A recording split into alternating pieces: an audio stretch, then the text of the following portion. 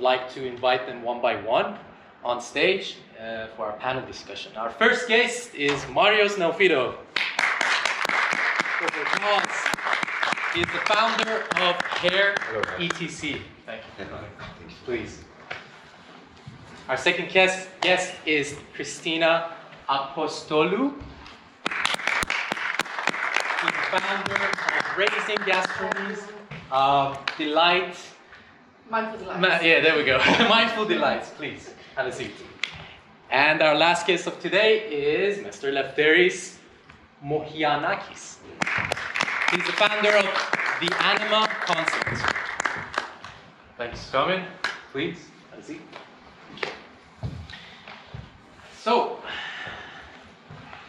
the interesting thing is that when I was contacting my guests, first starting with Mario and then Kristina and then Lefteris, is that I added them to a WhatsApp group. And then I was about to introduce them, but they already knew each other. And not only knew each other, they were friends from years and years back. Yeah. So I was the one left out with them instead of introducing them. So guys, welcome. Welcome to Startup Grind. I hope today we're going to have a nice conversations, nice experience. And before we get started, please go very quickly introduce you, your business, and what you do. Well, hello. Thank you for coming tonight. Hess, thank you for having us here. My name is Marios Neofytou. I am the creative director of Hair ETC Studio here in Cyprus.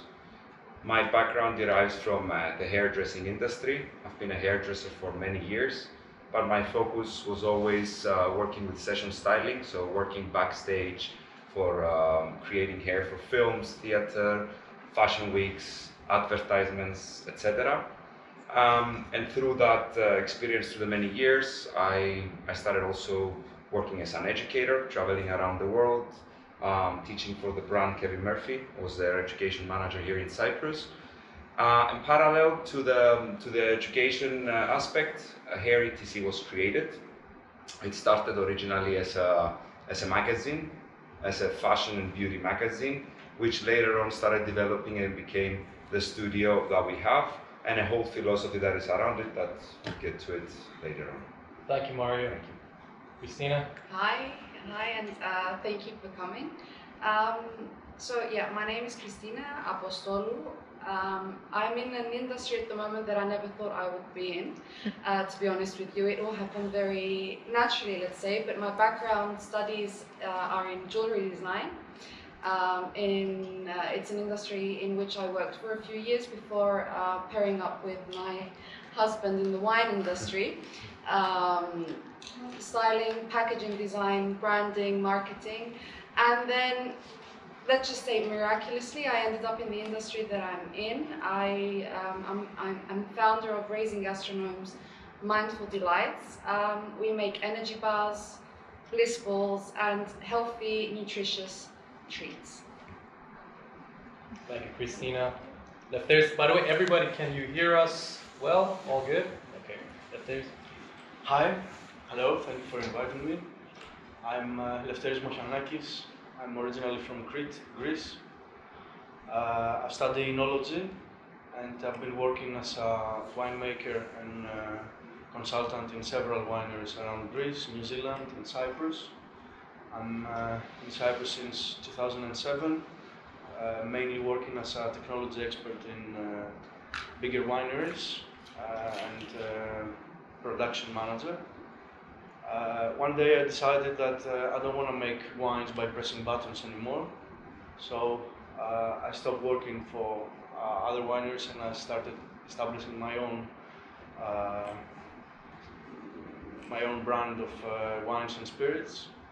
I'm working dedicated onto traditional Cypriot wines and drinks, made exclusively out of Cypriot grape varieties. I think that what I like the most is to think outside the box and not following any guidelines, and understanding gastronomy and tradition as a chain in the history which each and every one of us, and including me, we are a link. and I'm trying to adapt my knowledge into the international state of international understanding of gastronomy and quality. So I've designed my own line of traditional Cypriot products with a twist, modern, as I like to say, a postmodern twist. I do work as I do teach winemaking in UPlan, and occasionally I write in several magazines in Greece and Cyprus. My hobby is astrophysics and history, philosophy, and The list goes on. yeah. we've got a really interesting combination of individuals here. And by the way, before we get started with the discussion, we've got up there slido.com. You can also scan the QR code, and I encourage you to do so. Or go to slido.com and put the code SGCY. Basically, when you get in there with your phones, we put like a poll, a question for you to answer, so we get to know you. We ask you what kind of business are you running, or are you just starting, or that. So please go there, and also at any moment of the event, you can post your questions through Slido, and I receive it on my tablet, so I can integrate your questions with our discussion. And at the end, we're going to have live Q&A, so more questions will be answered then. All right, so I've got the way we're going to discuss here is that there's no order. You can jump in anytime that you think you have the better answer. That's not a competition. No. So I ask this question all the time from all of my guests through Startup Grind is, what was your first entrepreneurial experience? It can be very, very small, and you can be very, very young as well. What was the first time that you did something and it was, either made money or made a little bit of success or publicity? Do you have any of sort of these stories?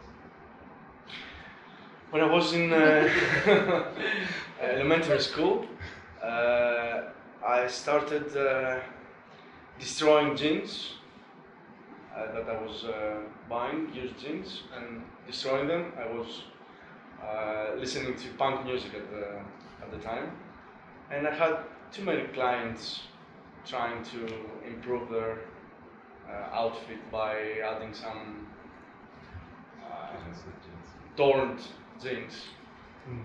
And did you try to sell them, or? Definitely. Did people buy it as well? Yes, of course. Well, it was nice. really successful. Very nice. Any other stories? Yeah. I'm thinking. I won't go to the success part and the selling part, but I always saw myself with a business card, and I think I have a collection of God knows how many business cards I've printed for myself over the years. From different professions. From different professions.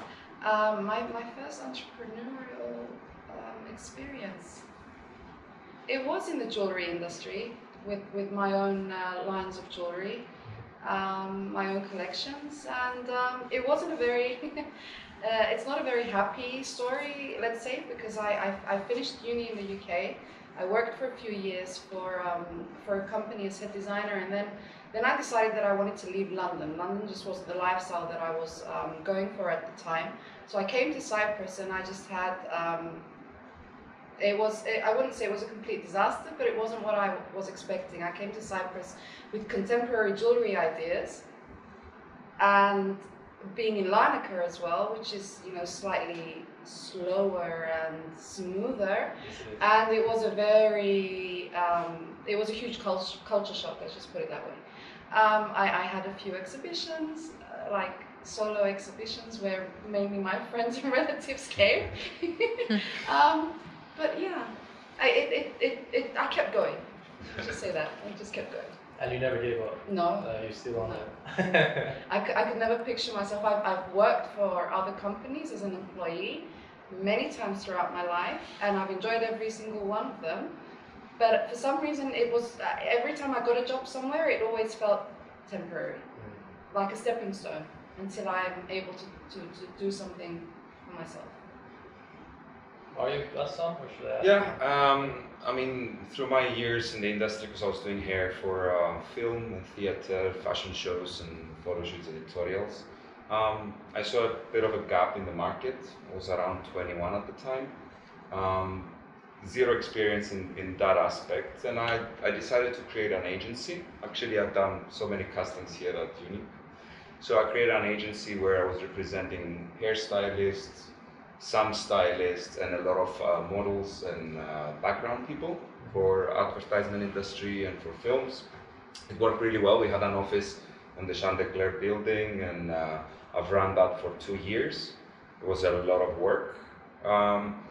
I mean, it could have been a very successful business if it was maybe now, but for the time when I created it, the industry was too young still.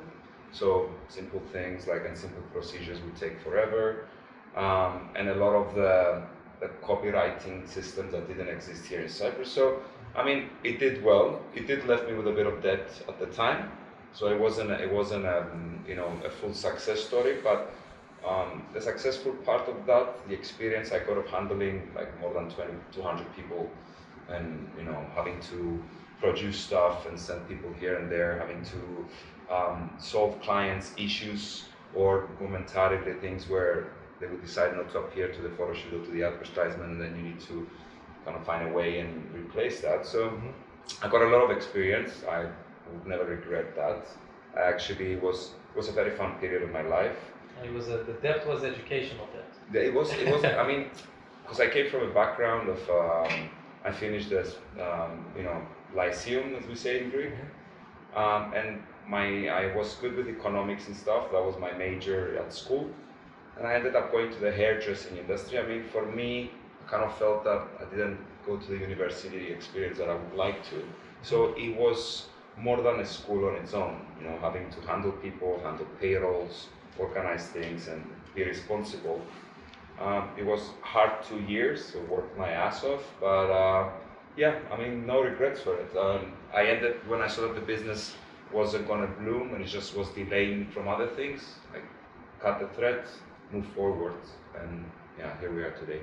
Something that I noticed, a lot of the questions that I'm gonna ask you might be, you know, just from stuff that you say, so it's not predefined. What I notice is either in Cyprus we have either a culture shock of innovative businesses, or something is just too early, as you mentioned, or something is just too creative, like the jeans. So let's think about that topic. Let's think about how can we introduce innovation or something that is unfamiliar to the market within Cyprus. Let's say maybe someone in the audience right now has an idea, but it's just too big or too outside the box. How do you think someone should handle that or tackle that in Cyprus? Well, if I may, that one, I mean, timing is very important in businesses, especially. It was a bit different in the previous years. Now we seem to be moving along with the speed with the rest of the world, due to the social media craze, due to the whole platforms that are being created, blockchain technologies, like you name it. Every day there is constant new things coming up, and we've seen the implementation happening in Cyprus quite relatively fast compared to how it was in the past. Also, since we're talking about a local aspect, like I mean, working from Cyprus, right now the platform is not just Cyprus. I mean, you can do a business which refers globally and be in a country like Cyprus, which is sunny, nice environment, easy and friendly, easy to move around, and quite relatively easy to start a business. But a lot of the times, if your product refers to a local market and it's way too innovative for you to understand, in order for you to explain it and pass it to your audience, because that's the important thing. It's not just about you understanding, it's about how the people understand your product, which is one of the challenges I faced. I mean, I was too contemporary in my head for a lot of the stuff that I was thinking, and people wouldn't understand it. So it's about finding the way to communicate to a level where, depending on what your audience is, especially if you're discussing with a broad audience, you have to make it, as I say, dummy-proof. You know, everyone needs to understand, and you need to be able to explain your business in one sentence. Yeah, I have something to say. Maybe a little bit different to what people may be expecting, but if I'd say to someone, if they're planning to launch something in Cyprus and it's very innovative, go launch it abroad and then bring it to Cyprus, and it will be a success. There is just this thing in Cyprus where if you've made it abroad and you bring it to Cyprus, people will engage it even if they don't understand it. If you try to launch something very innovative in Cyprus, people are going to look to see where else it is. If you've made it outside of Cyprus, I mean, we had this with the wines, with foreign labels of wines and foreign types of wines were always more popular than the traditional Cypriot product. So do you think people would actually do the research to find out if the business was done outside Cyprus? Or is there, like, I don't know, if there are social content that was created outside Cyprus and drawn to Cyprus?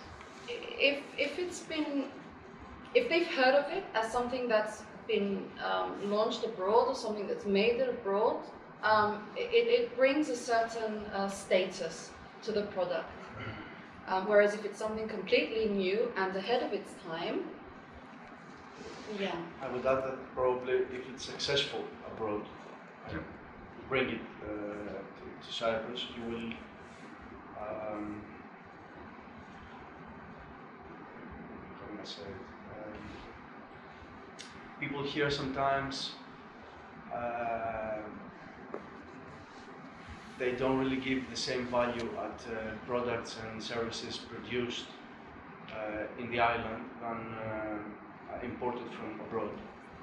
So what Kristina wants to say is that if you make people in here think or understand that what you do is already successful outside the island, they definitely want it in.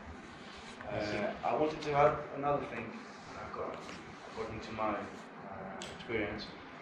The only reason I believe that we have some success in what we do with the wines is, first of all, that we know what we do, and second, because I'm completely and extremely stubborn. And this is something that I'd like to say to people that they are interested into starting a business which probably other people don't understand their idea, they can get in that idea. You need to be stubborn. You need to believe and just focus and move on. Continue. Well, I was doing a background research about you, and I noticed there's a similarity between Lefteris and Mario, as in a way that you guys never switch your industry. You stick with one industry from beginning of your career until now. But Kristina is like me, where it's like I switched, and I noticed that Kristina switched as well from one industry to another. Yes, there are relations between the industries, but it's like destroying all the background that we had and starting from somewhere else. So, what was it your passion that made you stay with the industry? How did you pick that industry and stay with it? And did you plan it?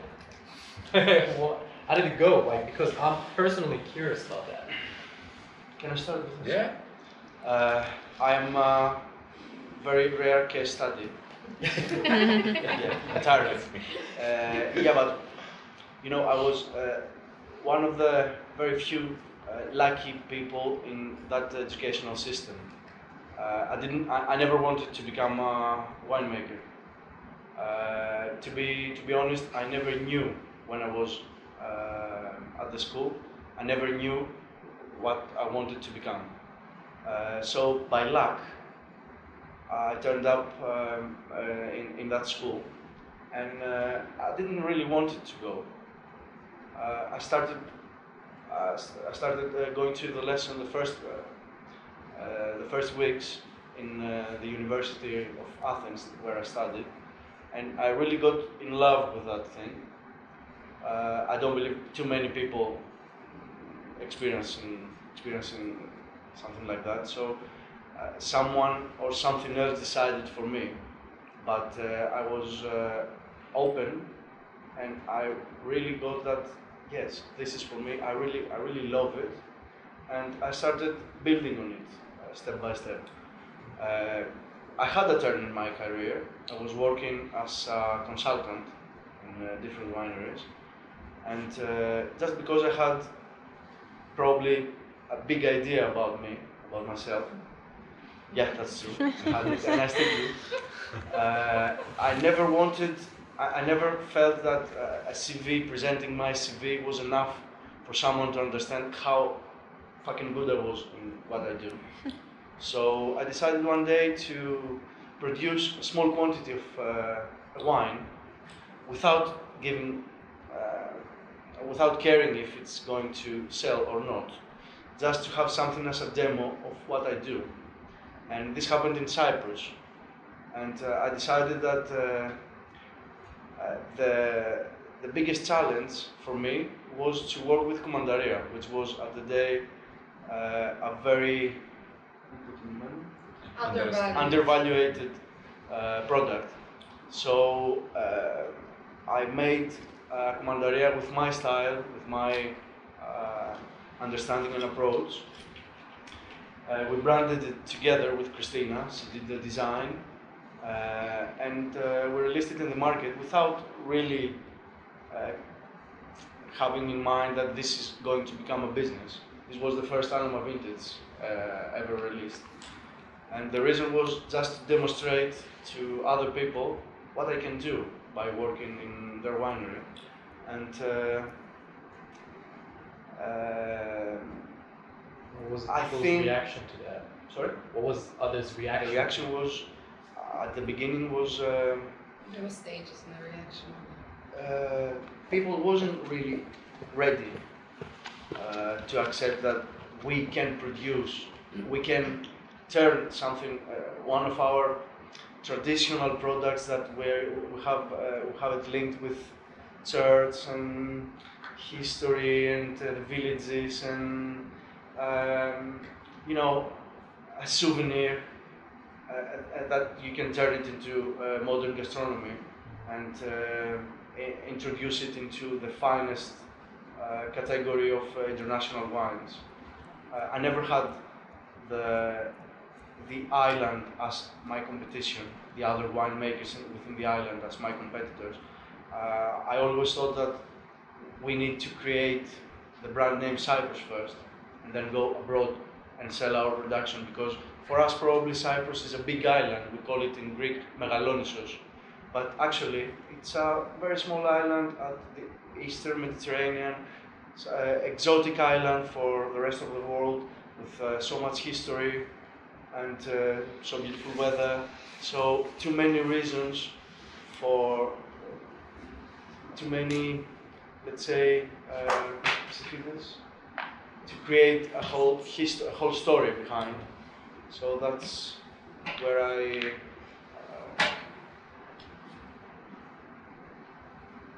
that's how you stayed with it and grew that's with how, it. how I started it. And it's really true because, and he also asks he somehow answers the previous question I asked about if it's something too innovative, how to handle it. And the way to handle that is start really small and have sales your last priority. Just do something to test out the market, to see how people's reactions are out there, and then collect those reactions and bring it back to your operation and say, okay, how can I change my business so I can satisfy this demographic of people which are showing a little bit of interest. If I tell them to buy my product, they're not going to. So what can I do? What changes can I do in order for them to become? Get awarded. In my case, the thing was that we instantly took a lot of recognition from abroad. Mm-hmm. From when I say abroad, even people, foreigners that they live in Cyprus, that they have a different culture. And I used to say from that day on that I'm lucky that I'm not Cypriot, but I don't say that to insult. I say that because if I was a Cypriot as well, I would have that mentality, that idea about that product, about that business, that would chain me. So I came from another country. I found it, and I've seen a hidden gem within that product, and I've seen it in my mind becoming a player. So that's the reason behind. Of course, that I'm stubborn as well. Of course. So the title of this event, as you've seen it before when you registered, was Innovative Local Businesses, right? So the question that I'm going to throw here is that there are businesses that are already running out there, or they just started, and they're looking to introduce innovation within their business. And I know you individually had done that before. So can you tell us a little bit about how can you introduce innovation within your operation? And Well, what have you done? I mean, it all depends. It all depends on your vision, what you want to do. You know, a lot of people can settle with just being mediocre or just following the trends, following what is already set out there. And that's a simple solution. It's like picking up an idea that already exists, then taking that idea and implementing it. And this is quite a model that we see here in Cyprus, with cafes trending, kiosks trending, yogurt ice cream trending, and it keeps happening and happening. So we have this tendency of seeing success on an area and people just taking it and implementing it, expecting to see the success in the same area, without putting, you know, a micro niche or an innovation to their business. What makes your business different in a way? So, I mean, when I started creating Hair ETC, one of the simple reasons that I created this was that I've been working freelance for so many years, for more than 10 years, 11 years. And outside of my traveling and doing the session styling work, I had a certain clientele that I was servicing.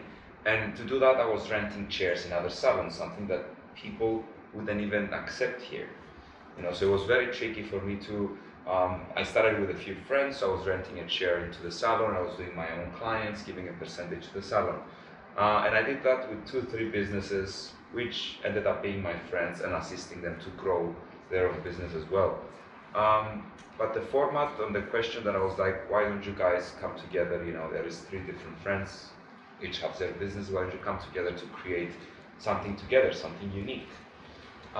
People had a tendency to want to do this on their own, which is what Lefteris said, the stubbornness and the persistence of succeeding on a personal level. So by doing that and educating around Cyprus, I started noticing a lot of gaps in the market. So a reason for me to create a business, because I had no reason to create a hair salon. I never wanted to create a hair salon. I became a hairstylist accidentally, let's say. As Lefteris said, that from a younger age, I had a few passions with creativity, but that was one of those passions. So I created Hair ETC. The innovation I put in place was simply that I wanted to create a space that I would people wouldn't just have to be employees or be mistreated in an employee job, something that was happening in our industry for too many years, being put down by the boss, and for them to be feeling hating going to work on a daily basis. So I wanted to create an environment where people wanted to come to work, and based on their performance, to develop themselves without me needing to ever give them a raise. So I set up a payroll system from scratch, which I experimented through many months of putting numbers in and out, because I love numbers, it's my obsession, to find a system where it was creating a certain balance between the business owner, the business, and the people that are involved in working for it. Secondly, I wanted to create the opportunity for other people that wanted to do what I was doing. So like renting a chair, having their own clientele, because a lot of people in the hairdressing industry, and now we see it happening also in the gym industry and in the beauty industry. I mean, since you put your art and your hours and your devotion to it, a big part of the money should be going directed to you. But a lot of them didn't have the business skills or the business drive to start something on their own. A lot of them didn't even have the income to do that. So they were stuck between a job that weren't satisfied and the need to escape, but not having a business knowledge to actually go and set up their own brand. So I created a big part of what we do in Heritage is that we host artists that are freelance. They're independent, they have their own clientele, they pay their own social insurances, and they work in a community environment where they are involved, but at the same time they set their own hours, and based on how much they use the space, how much production they do, we have certain agreements in place that they leave a certain percentage to the salon for the services they get. So they have their own name. They don't have any bosses, but they come under the brand umbrella, not to yes, benefit the brand, but the brand benefiting them as well. Benefiting them at the same time. I mean, most of the competitors in the market, as Lefteris said, I do not see anyone as a competitor, and that's the one advice, if I could say to someone today that wants to do a business, you are your own competitor. There is no competition. Like, really, it's like, where do you want to take it? When you're an innovator, you don't have competitors, because you only have competitors when you do a similar thing. That's a very nice set from Lefteris, actually. Yeah. So yeah. You said about numbers. We have the polls from the audience, and just to let you know what kind of demographic we have here, I asked the question, what is your current career status? And 14% they said, I have a well-operating business. Another 14% said, I just started my business. We've got 29%, which I have a small business looking to grow. And then 43%, which is the winner, I have an idea for a business. So half of our audience here, they have an idea to start something. So just let's shape our tone into either the 43% or the 29%, which is to grow, or to start an idea. And then 0% said that I'm not into starting business, which is good. I have a good demographic. Actually, now the numbers went down. 50% they said I have an idea. Okay. So half of our audience do. I want to go to Kristina because I see that you're a bit quiet now, and I promised everybody equal talk time. So when we were on the phone, you mentioned something that you were running your operation, some few orders, and then it happened that you went full capacity and really busy, and like you're barely keeping up with the orders, right? At the moment, I am. I'm at the. I think for the space that I'm in, I'm at the full of my production capacity, because it's a small space, which means that I can only have one assistant. So we're at the maximum of our production capacity at the moment, and it's actually quite inspiring for myself to come to be aware of the fact that I launched Raising Gastronomes a few months before COVID happened.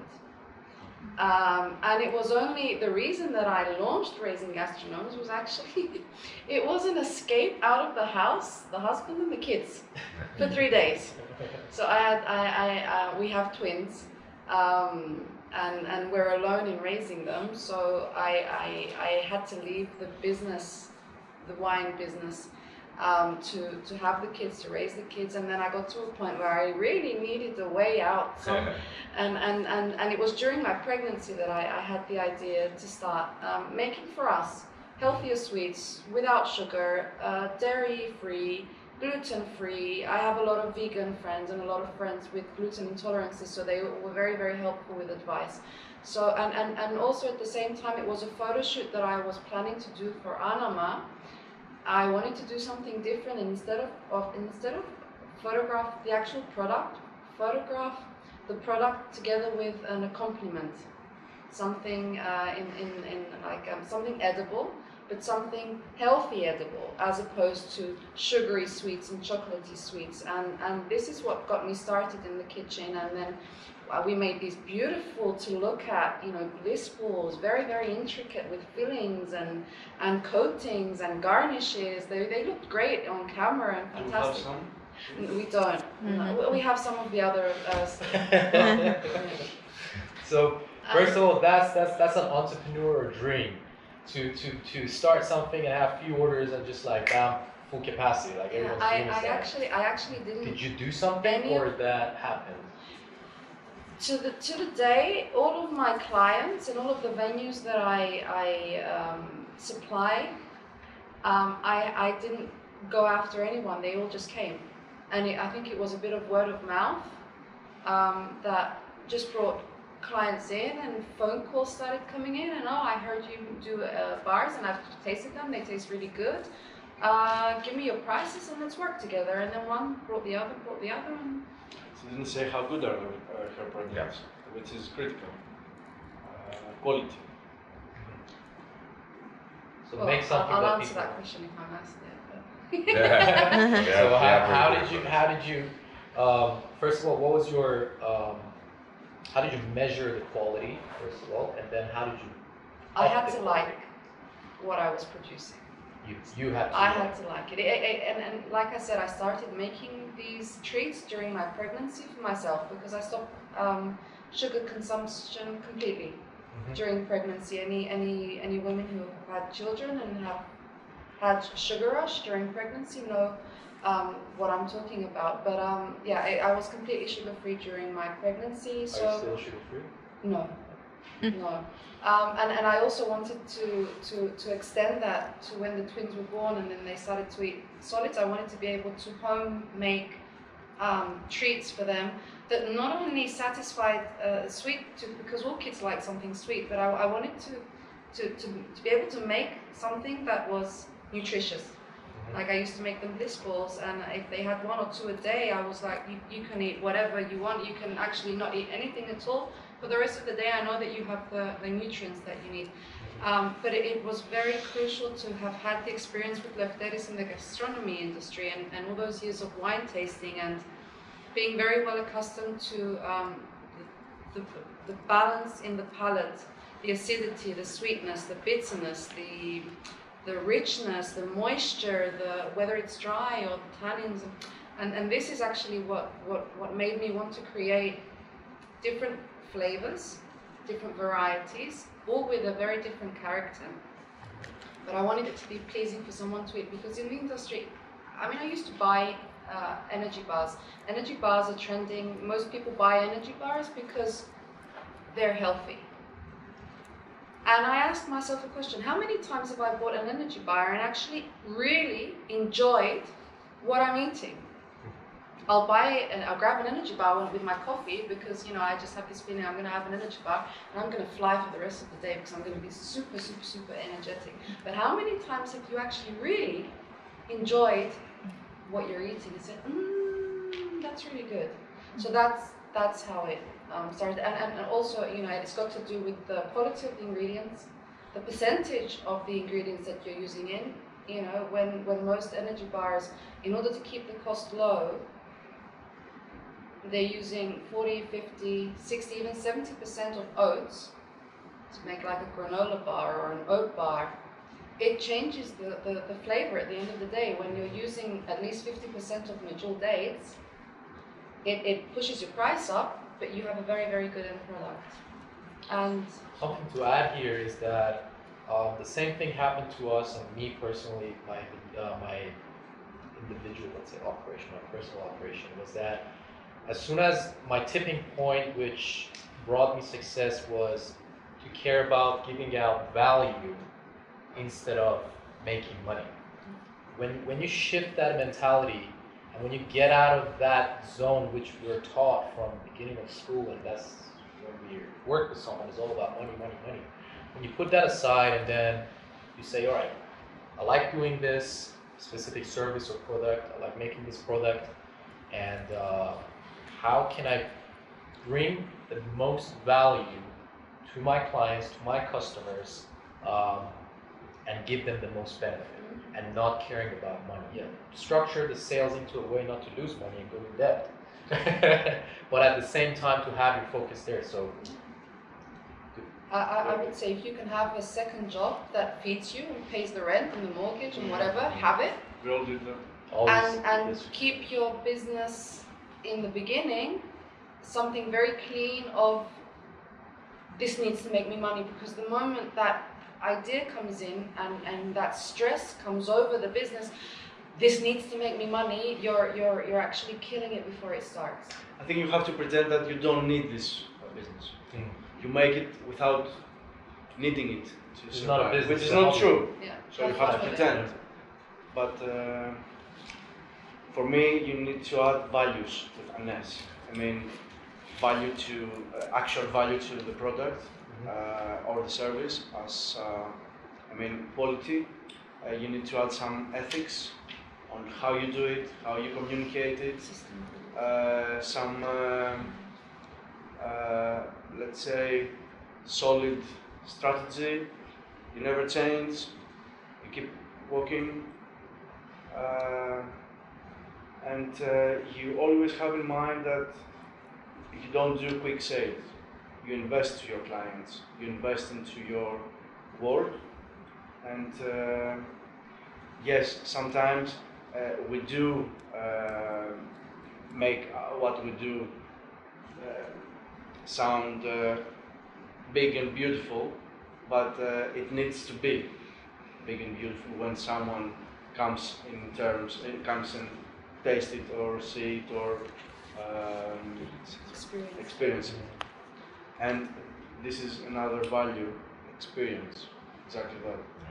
You don't consume.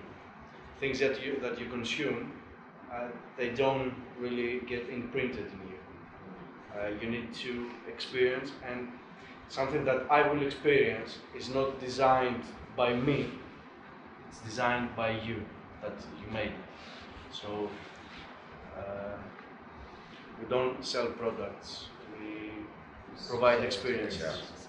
Excellent. Now that you mentioned ethics, through Startup Grind this month is DEI month, which stands for Diversity, Equality, and Inclusion. Diversity and equality is in like either gender equality, racial equality, all sort of equality and diversity. So, have you? What kind of, let's say in your business, are you promoting diversity and equality, or are you integrating that within your business? I know, Kristina, your operation is smaller to go to this zone, but actually, I will add to that. Are you integrating any sustainable strategies, as in like waste, sustainability, green strategies? So let's mix that question together: diversity, equality, and also sustainability. Well, our brand is called Hair ETC, and the ETC abbreviation stands for the versatility and diversity we have in our approach. So it's a big part of the values of the company, of the mission, let's say, and the vision that we have. We definitely include diversity in all of the aspects. First of all, like we weigh people for who they are, or not what they are. And a big aspect that we use in the business is that we hire based on attitude and not so much on skills, because that's the very important thing that we're losing a lot in nowadays. Very difficult to find people that are driven and that want to be a part of what you do, or they have a bigger vision for themselves, especially with the youth. Concerning the practices for ecology and protecting the environment and adding more value to our surroundings. I mean, my conscious choice on that was I used my space is underground, so it's a 250 square meter basement, semi-basement in the center of Nicosia. And the simple reason that I love that is that I always have a soft spot for industrial looking spaces. But the idea that it was underground was maintaining the temperature of the space at 25 degrees constantly. So there is not big windows at the front to get exposed to a lot of sun during the summer and a lot of cold during the winter. So that helped us solve a big issue with the electricity. We have at least 30% lower consumption of electricity than other equivalent salons to the size that we are. And also, I mean, diversity and versatility in things is also a big part, has to do with the approach, what Lefteris has mentioned and Kristina later. I mean, your customers' experience, how do you want them to feel when they are in your space? You don't see them as money anymore. It's just a big part of it is, first of all, you need to love what you're doing. So as the guy said, you're your worst judge, like we judge ourselves so bad, especially people will tell you, oh, it's so nice, and you keep banging your head on the wall till you get it even better and better. So we keep judging ourselves more and more, and that's also a big aspect of success and trying harder and trying to be different than everything around you, trying to achieve your goals. So, I mean, the approach you choose to do a job, the mindset behind it. When a client steps into my chair, steps into my salon, my main concern is for them to have a great experience. To give them solutions to their issues, either that's a haircut, a color, or personal issue that they're facing, and they feel comfortable, to talk to you. I take a lot. Our industry is a big aspect, as a big part that it's a touch industry. You don't have a lot of people touching you. I mean, like assessment, especially now, and not even just that. I mean, you're facing, We cross diets because I think we both were thinking the same thing. Hairdressers are very regularly our psychologists, our therapists. Yeah. Simple as the touch. Feel down, go and have a haircut. It's the touch. Your hairstylist, everything. So you have a person, let's say Kristina mentioned it now, you have a person comes to your chair with a certain level of expectations. And this happens to any business. It does, you can translate it to any service or to any product. A person comes with expectations in your chair, in your shop, or in your business. And that expectations can only be handled by you. So first of all, the approach you take, if that approach is simply getting that client fast and out of there and getting their money, people sense it. It becomes a part of their experience. They will feel it. So if I go with the mindset that that person that sits in my chair or comes into my shop or experience my product or my service is a unique person that has certain needs and certain certain problems that need solution, then my approach changes in the whole matter. So the whole thing becomes more holistic, more anthropocentric, like human-centric than just, okay, come here to get an experience like a kiosk. You just come in and out. It feeds back to you as well. When you give the nice experience to your client, it comes back to you. Their experience comes back to you. You enjoy. I mean, we didn't have a business cards for I don't know how many years. Like even as a hairdresser on my own, or even as a business, and I didn't even care really, because your main advertisement is word of mouth, especially in an industry like Cyprus. Social media just expands that word of mouth concept, but true clientele here in Cyprus, it's a very word of mouth system. Like someone likes what you do, experiences it in a certain way, they're gonna share it with another 5 people at least.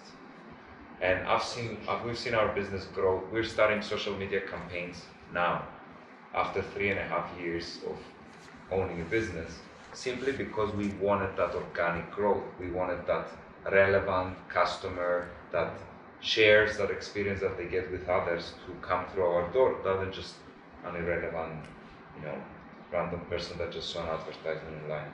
Talk about social media. I know. Man, you're a living school. Yeah. You're amazing. Can I add something? Sure. Just go for it. Light another point of view, because Marios said everything. This is how the client see it. I want to add the view that you have for your business. I mean, there are people that they start a business because they need it in order to live. And other people that they start a business without really caring, because they have already everything, but they need to do something. I believe that it's really important for everyone to be happy while they do what they do. I told you that my hobby is astrophysics, so I like to see things. I like to see the bigger view, and always what you look out to find it's focused in one single dot which is inside. I'm quite sure that it's very important to decide what kind of lifestyle you want to live, and adopt your business into this.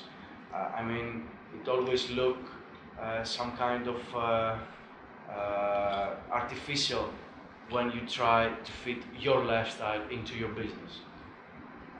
Personally, I sat and I say, look, I would like to live that kind of life,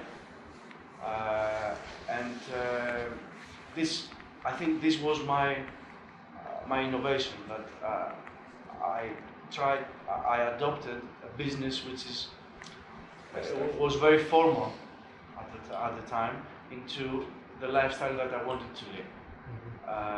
That made me happy, that made me not feeling bad for being in vain stubborn for many years, because I was having fun.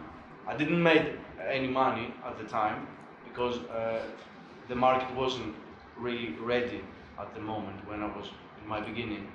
But making me happy gave me the strength to have another job, to support what I do and what I have as a vision.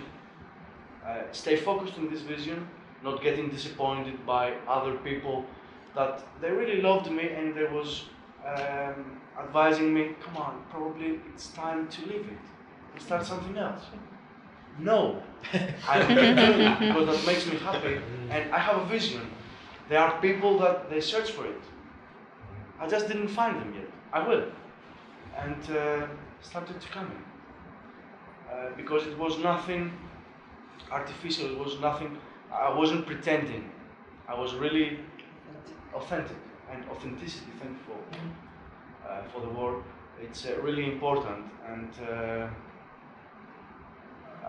this is probably your innovation, because I don't think that there are innovative ideas out there.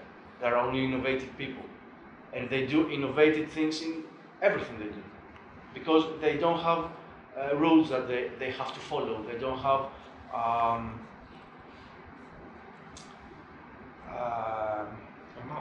a map. They don't have a map. They are outside and they say, yeah, you create your own path. I mean, one of the reasons we're such a good friends with guys, because with the guys is, and we met accidentally, but it's simply that, like, first of all, you see that their job is their lifestyle. So their location is fantastic, and it's their house and their work and their winery, and it's just, you can understand the culture and the lifestyle they create behind the brand, that it wasn't fake.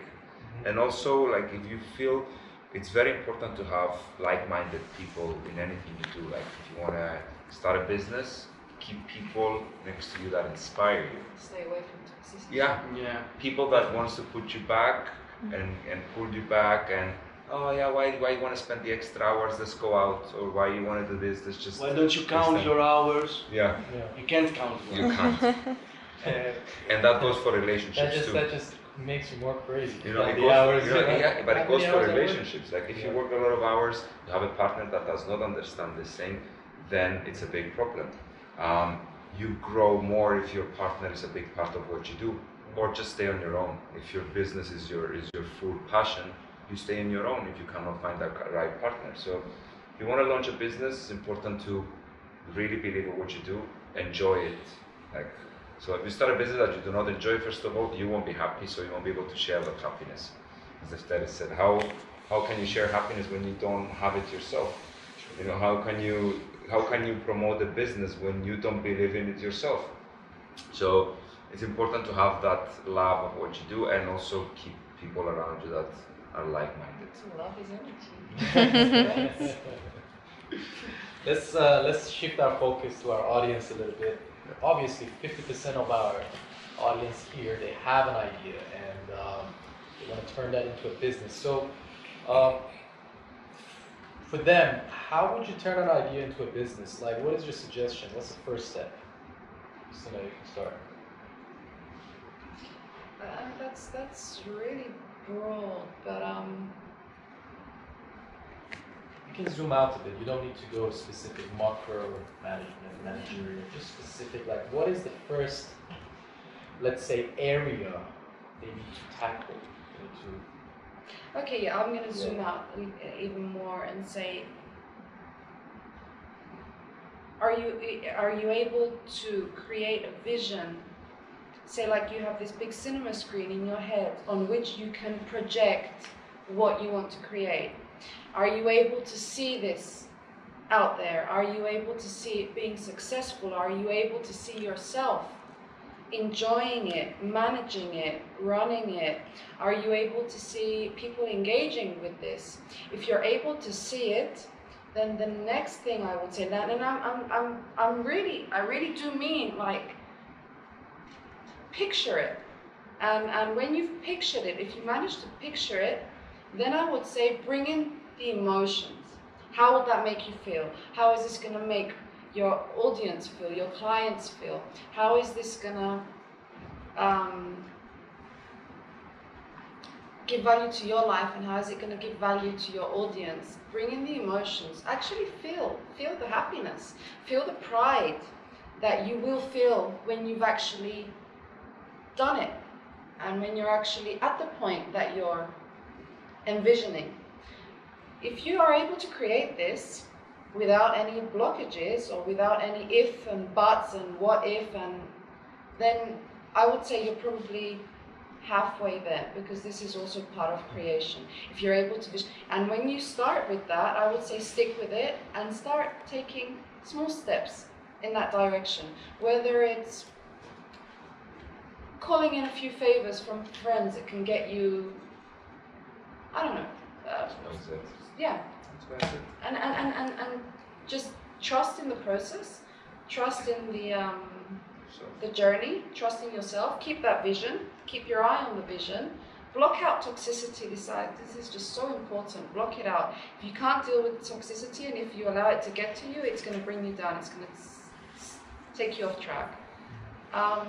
It's a life lesson. You have to do this in all your aspects of your life. In absolutely everything, yeah. Personally, I see it, you need to sit from to the other, to the opposite side of the table, and answer the questions that your clients will ask.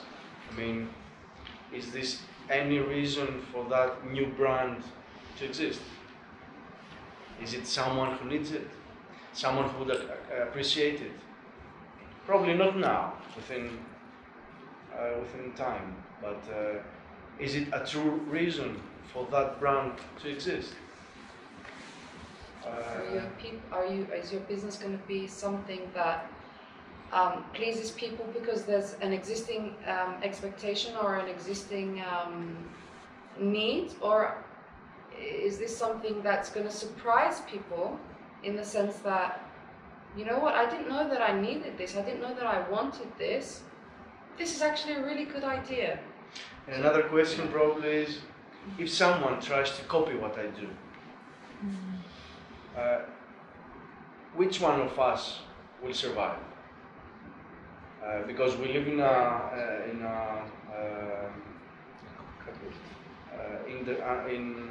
society that too many people they don't have authenticity. They don't have their own ideas. They just want to make money, and when they see some business thriving, they say, "Oh, that's a good idea. I could copy it." But which of those two will survive through time? If I may, I mean, I really loved what Kristina said at the beginning. I'm a big fan of visualization myself. I mean, visualization is the key to a lot of things. If your idea is exactly what Kristina said, like it's a video that has a story, it has a beginning, a middle, and a path. I'm not going to even say an end, but a path, and you can really see your idea moving forward. You can see yourself doing those things. You can see the success coming behind it. Then I would say it's a good place to start. Usually inspiration and ideas get created in the first, and we see it, I mean, I work as a creative director most of the time, I make projects. The best ideas are created in 1 second. The rest of the seconds is your logic doubting that ideas. Yeah, it's like, about what if I fail, about what this idea is needed, but so the first few seconds is the true original inspiration. So you take that first few seconds, that aha moment, that moment that I'm just saying, not that moment where you get the goosebumps mood just thinking of that idea, and then you go with that. But that's just the beginning. I mean, to be able to establish that idea and then visualize it, try to stop your doubting logic, because attraction and the law of attraction, attracting things like that in your life does not have logic. is what you said, like any entrepreneur's dream is the speed of things, the way they arrive. You cannot expect it. From one day to the other, you become successful and you don't even realize it. So you cannot measure it in logical time. You can't plan it either. Yeah, you can plan it. But what you can do is, that idea comes in place, then I'm a big freak of lists and organizing. Like, I love it. So there will be to-do lists, there will be a structure behind everything. I need to understand what is what and why. I mean, before I did my business, I was designing a simple square because I love designing. So I was on Adobe InDesign, I was designing, on Adobe Illustrator, which is not an architectural program, but doesn't matter, it's still a tool.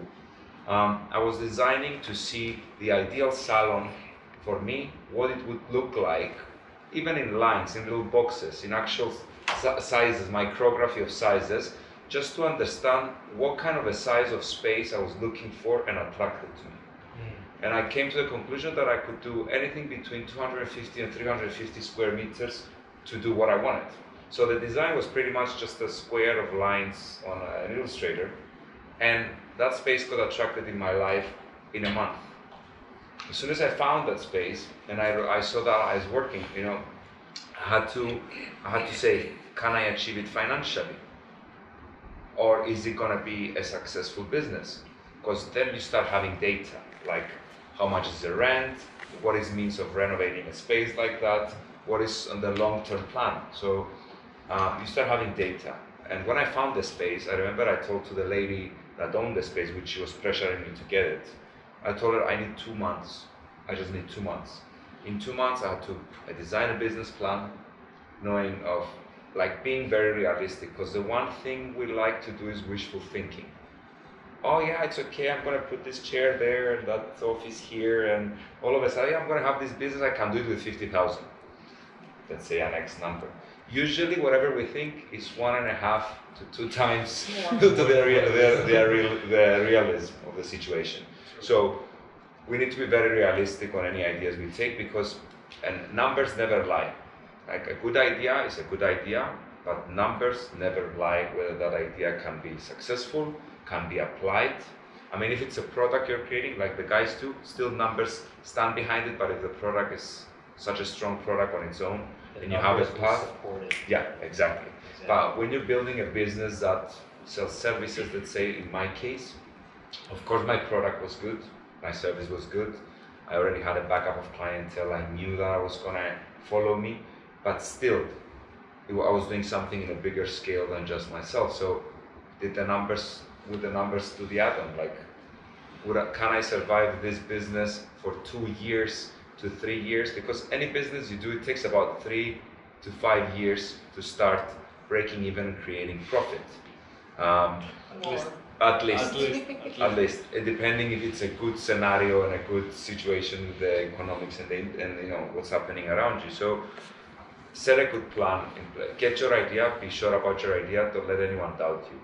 You gotta start doubting yourself, but don't take that as a oh my god, I have to pull back. Take that as you know, the devil's advocate.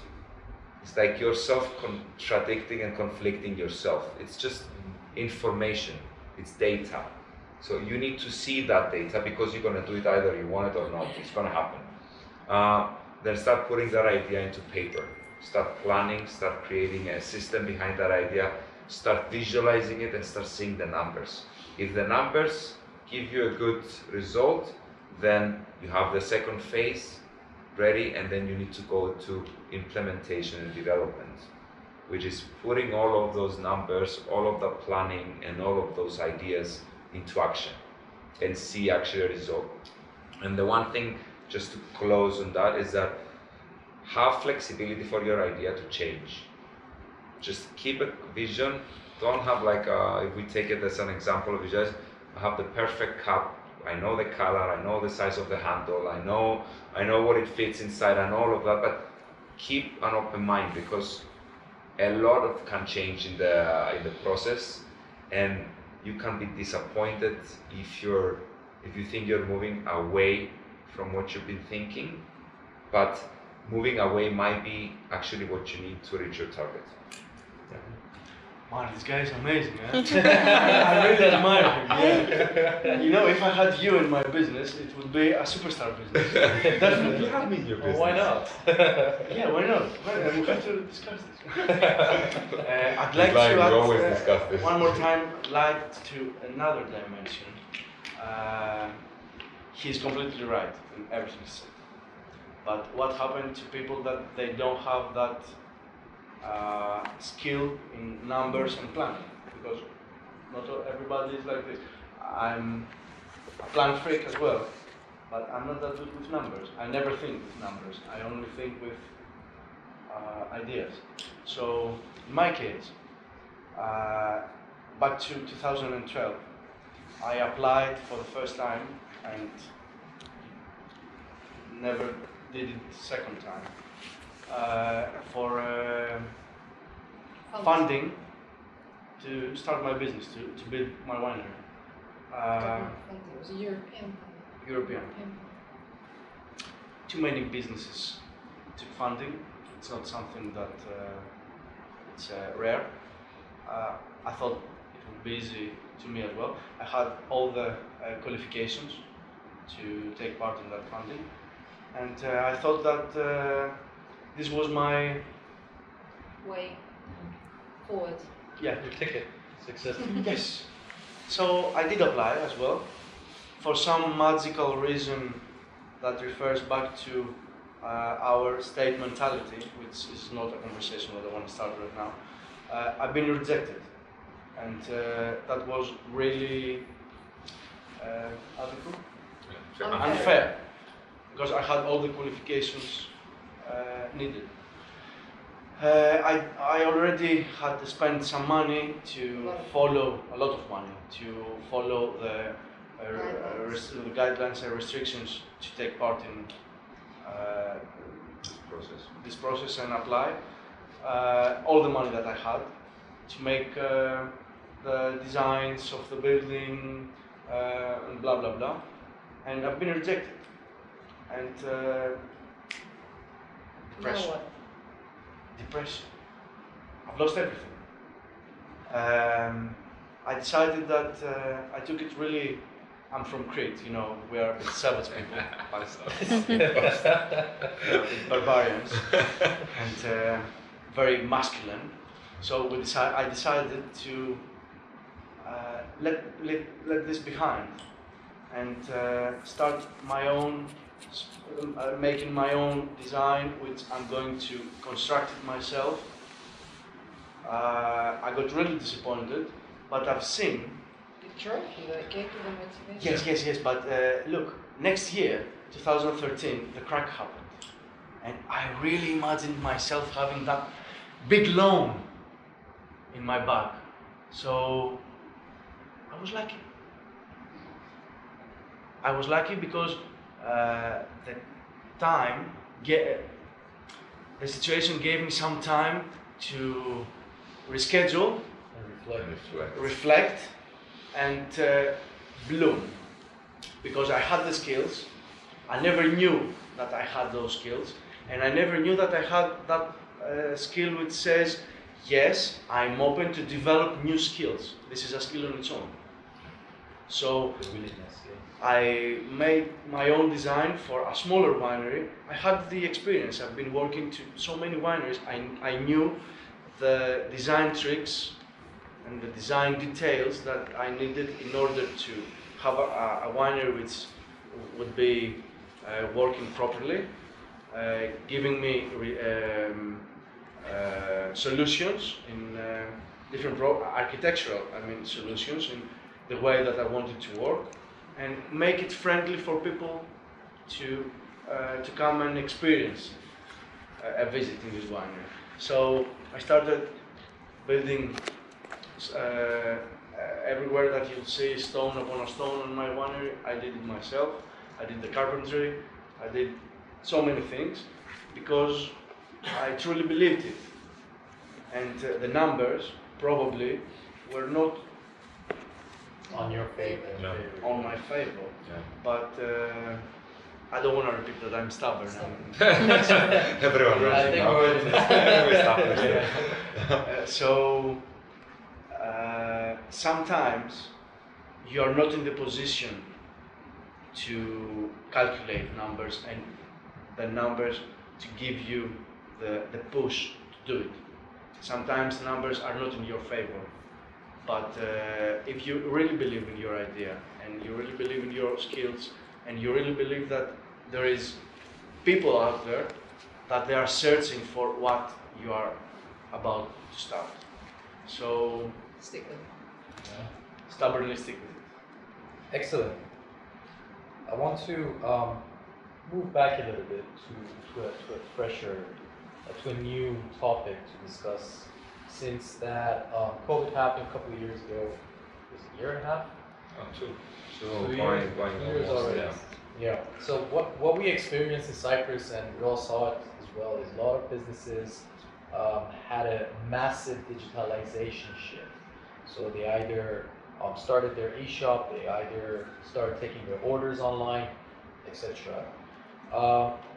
First of all, how are you introducing technology in your businesses, and just your comments and recommendation in that area in digitalizing your businesses, or having a recommendation for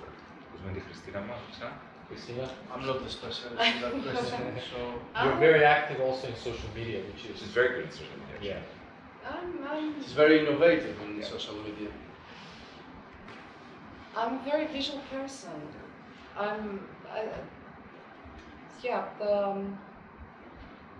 A good photograph will sell.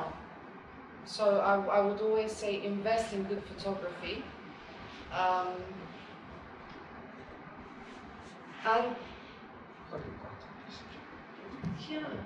Authentic yeah, content. Yeah. If I may add on to that, like, I mean, when the COVID hit, for me was sorry to say, but it was a bliss. Because I've been working from 19 years old, and I never had like to sit more than a month in my life. I don't know what unemployment means. I never got a single fund. I've been paying social insurance from 20 years old, so. And you could do this without feeling guilty. Yeah, I mean, amazing. Yeah, 3 months of the whole world being on pause, it kind of gives you a certain sense of just comfortable. Like, I mean, my girlfriend is in the crowd as well, and we were staying together for the first time during that period. So it took me about a month just to unwind, to be able to sit on a chair outside and just get the sun on my face. So I mean, COVID, like any problem and any trouble that is happening, it creates opportunities. The speed of digitalization that came with COVID couldn't have been happened like in any other way. It would have taken us 3 to 5 years to reach the level we are right now, and it's speeding up even faster. So I'm really excited to see what is coming in the next 2-3 years. So what I did was, the one important thing is, I did with Sorxmedia, I did my website. So I had the chance to actually, and I brought something just for you guys to see. I had the chance to design my website the way I wanted it, the way I visualized my shop, because as Lefteris said, you need to develop extra skills when you want to set up your business. I was working hands-on building the salon, breaking rock and welding metals, and like going to work at the salon and then coming back and being a builder in the morning. So it was it's a constant struggle. So I learned how to design. I learned how to design UI/UX, so web designing, like just the experience. I don't know how to develop, but I know how I wanted my customer to experience my website. So simple thing, like this is something that we created during the COVID, which is the website, and I wanted something as we discussed before, like dummy proof. So I mean, you pretty much have the phone, the locations, the emails, the maps, everything constantly following you where you go. And in contrary to other websites, you move it sideways. So we wanted to bring that versatile and approach to, that we wanted to offer with our experience. We wanted to offer it through our website, but make it very simple, because at the moment we were seeing that everything was just scrolling down and keep scrolling. And I mean, I am very OCD about fonts and designs. I get very obsessive. I get into a website, if it's too busy, I get out, I don't care what it is.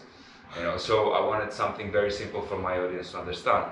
And because my business was anthropocentric, I wanted that to come out through my digital aspect. So simple things like pressing on the studio, which just explains you what the studio is. It just shows some photo of our space, so the audience can understand what we do. To showcasing our team in a different way. Most of the salons would showcase their teams through a website, a price list, and never would show who they are. In our case, our team has their own. I'm just showing you mine, so I don't GDPR. I'll show someone else. So a bio and all of our social media, and who that person that is going to cut your hair and do your service is, and a portfolio of their work, etc. So the one thing that we really focused was creating a decent website that really did the trick, and it really paid off because people kept coming and saying, "Oh my God, I didn't know who you were," and when I researched on Google, we saw your website, and it's such a cool website, so we came. They had no idea what our services were like, or where we're good or not. They just saw the photos of the space and a website that really communicated with them. The second part was that we saw a lot of rise of digitalization on the online shopping. So, and instead of struggling and doing our own online shop and running the whole thing, we took upon a service that started because of that, and we started seeing sales on that service that we wouldn't expect would never come. I don't buy my products online, and I'm quite a technological person. Thirdly, we started exploring the online booking, which was because we were working with a software that already had that as a part of it, incorporated to it. We started exploring it, and we are at the point right now that we're going to launch our online booking by next year. Because as I said, it was very important for me to have a very solid team, solid structure, a good quality of service and experience before I attract extra clientele. And with the time, also, I saw this an opportunity to create another business that would take me from a hands-on business like hairdressing that we got so impacted from all of the lockdowns, to creating a digital platform that deals with the online and beauty industry, or hair and beauty industry, on an online aspect.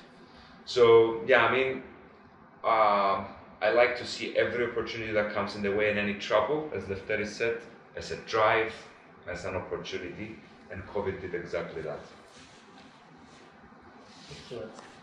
And just to wrap things up from the discussion, because we want to have the networking cocktail after, let's talk about Cyprus, and let's talk about your industries one by one, and get some insights from you about your industry, because someone maybe from our audience is interested to operate within your industry.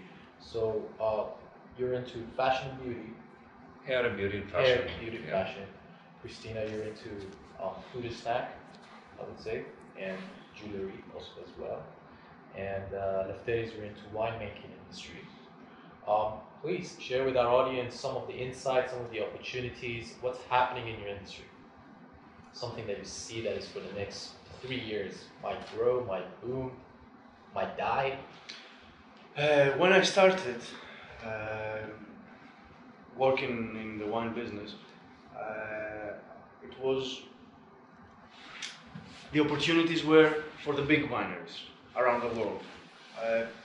Consumers wanted the branded wines, big wineries, wineries that they had millions of bottles production, that they own different wineries around the world. In our times, that completely shifted into right now consumers want to find a small production with a story behind, authenticity, new ideas, a part of the industrialized big name that everybody wanted to have. So for me, having your own authenticity and trying to express yourself and create don't know how to describe it, but Get out of the box, create something new. you don't really need to follow guidelines and copy what's already out there. It is already out there. You need to see it from your own point of view. More people will see it like this, will find it fresh, will find it. They need something different than what's out there already. So I think that in winemaking business, the opportunities are not within the island necessarily. Your customers are everywhere because you can send your products, you can communicate your brand, you can find people that they are collecting, you can find people that they tried other things and they are really wanted to try what you do because Hear your story. Hear your story. Be inspired. I think a lot of people are looking for inspiration. Mm-hmm. They go out there, they visit, they go to have their hair cut, or they visit a winery, or they go to a restaurant. Other than the experience, I think a lot of people are looking to be inspired because everyone has their own personal story going on at the same time, and in a world where a lot can seem very, very bland, I find myself sometimes, most of the times, looking for that something extraordinary.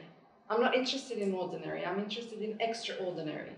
So it doesn't matter what you're going to do, make it extraordinary. Whether if it's a product, invest in the quality. The numbers matter, but quality. Being extraordinary. Numbers, No, I love numbers, but it's different when you sell a service and it's different when you sell a product. Yeah. It's like what Marios said before. If you have Very a good product, a good quality product, people will be willing to pay the difference in price. You still need to calculate the numbers with your expenses. Good quality service. But still, you know, if I was a tourist coming to Cyprus and I had the opportunity to see what Marios does via his website or wherever, I would really love to have an experience like this. I mean, you never know who's your next client. Yeah, that's very good. That's a very good saying. I mean, the opportunities now, with all the digital aspects. Let's say that it was we were watching our businesses through a 2D lens. Now with all of the new technologies that are approaching, I mean, I get inspired by 14 and 15 and 18-year-olds making millions out of nothing. I mean, I got obsessed with NFT lately, and you see people selling PNG photos for millions. So there is no way you cannot find an approach in any industry that you pick to place yourself. You know, like I started seeing my industry from a whole different level. I'm thinking, what is going to happen now in 20 years? Is hairdressing still going to be a hands-on service? If it is, and it's still going to stay as a traditional service, then everything around it won't be. So how do I get there? You know, like, so if you decide to do something in the hair and beauty and the fashion industry, the supporting services around it, the supporting platforms, supporting businesses that comes around the hair and beauty and fashion industry are huge. I mean, the one idea we're developing is basically focusing on technologically advancing and organizing green efficiency to traditional industries like hair and beauty. We still work in an environment where you still need to touch the other person, they still need to physically come into your space, they need to sit there for specific hours, and you need to do the service one-to-one or two-to-one, depending on the service. So sometimes there is not a lot of innovation and a lot of stuff you could bring on the table to change that, because that's the industry. It means I need to program a robot cutting the hair in order if I want to advance technologically what I'm doing. But you need to think outside that, from a wider point of view, from a bird's eye view, like see the big picture. It's like, how do I advance what I do? How do I differentiate myself, my business, so it's innovating, It brings a new proposal on the table, and at the same time, it moves with the future. You know, how the technology moves, how the social media moves, how in general the world's moving. So yeah, I mean, keep always exploring the industries you want to be in, and just don't see it from a one perspective. Well, I think our discussion here was very deep. I was not expecting to get, to get mentally and psychologically. Don't get us together on the field. Well, maybe next time I'll pick a different venue, maybe the nature or something. But that's actually a very good idea. Yeah. Because wine helps these kind of conversations. Yes. It also helps people to engage. Of course. So that's about it for this discussion. Thank you, Mario. Thank you, Kristina. Thank you, Lefteris. Thank you Thank guys you. for being here.